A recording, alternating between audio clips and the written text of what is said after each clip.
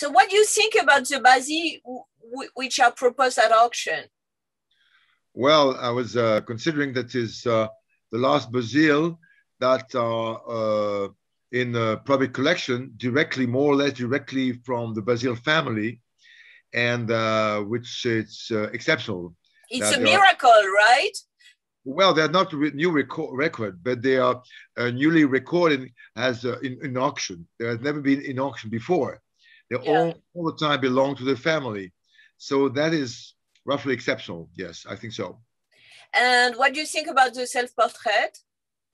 Well, there's not so many self-portraits to be sold today, and it's probably going to be bought by a museum. It's a museum piece of work, by the way, and so we don't know what is going to be to happen in June, but it's really a nice piece of work. And technically, it's a nice, very nice painting. And the corpus of work by Bazille is very short, right? Small. Yeah, roughly it reaches about let's say between 85, 90 piece of work. And recently you have, since you are working on this subject, 95, you have discovered like 20 Bazille? Maybe it's not reaching 20 new Bazille, but roughly it's about 15. And how can we explain that so many discoveries?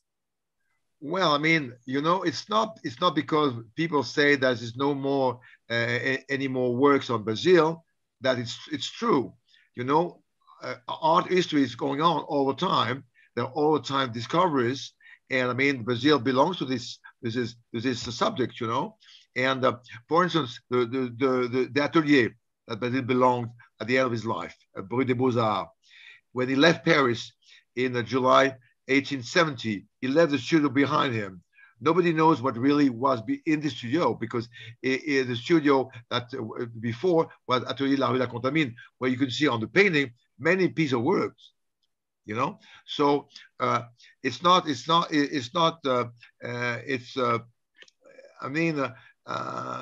finding new works by Bazille, it's just roughly history of art. It's going on.